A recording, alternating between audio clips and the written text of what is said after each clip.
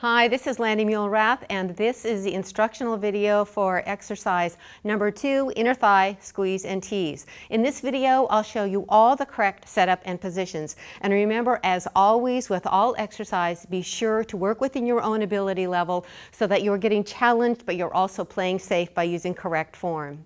In this exercise, you're going to only need a small playground ball, because this is going to give you a little bit of resistance. If you don't have this, you can use a pillow or a piece of foam, but the playground ball is preferable because it gives you a little bit more fight back. For inner thigh squeeze and tease, you're going to start, as with all exercise, with good correct form. Make sure your feet are right beneath your hips, and remember, beneath your hips means beneath the center of the hip joint, not outside the hips. Next, be sure that your posture and alignment is correct. That means you're going to have an anchored neutral spine.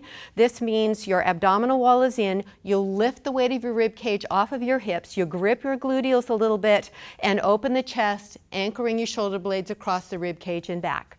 From here, you're going to take the exercise ball and place it right between your thighs. You'll feel this resistance right away as you have to hold the ball in place.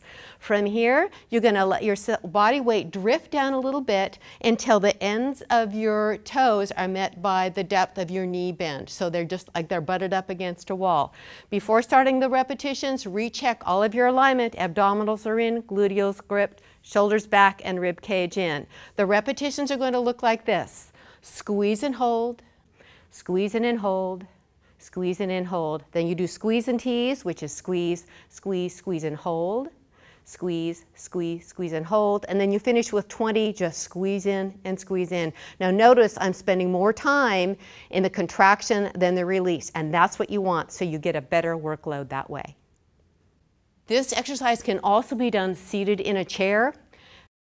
For a seated position in Fit Quickie number 2, inner thigh squeeze and tease, just push yourself to the edge of the chair, line yourself up so your knees are right over your ankles, chest is open, rib cage with the shoulder blades anchored over them, abdominals in. Again, place that ball between the knees, and the repetitions will be the same. Squeeze and hold for 10, followed by squeeze, squeeze, squeeze and hold for 10, and then 20 rapid squeezes.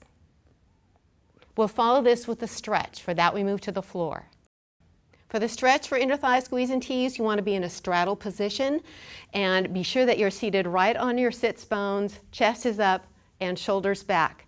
If you find it difficult to seat yourself up straight and you find yourself leaning back a little bit, then there are two things you can do.